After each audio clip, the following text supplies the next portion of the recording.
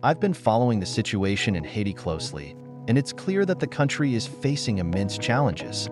From political instability to natural disasters, the people of Haiti have been enduring a series of crises that have left them struggling to rebuild their lives.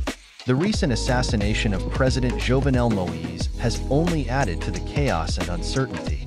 Despite these difficulties, there is hope on the horizon. The international community has shown a willingness to support Haiti in its time of need, providing aid and resources to help stabilize the situation. Additionally, there are calls for unity among the Haitian people themselves, urging them to come together to rebuild their nation and create a better future for all. Education and economic development are key factors that could pave the way for a brighter tomorrow in Haiti. By investing in education and creating opportunities for economic growth, Haiti can empower its citizens to build a more prosperous and stable society. It's crucial for the government, civil society, and international partners to work together towards these goals. While the road ahead may be challenging, I believe that with determination and cooperation, Haiti can overcome its current struggles and emerge stronger than ever.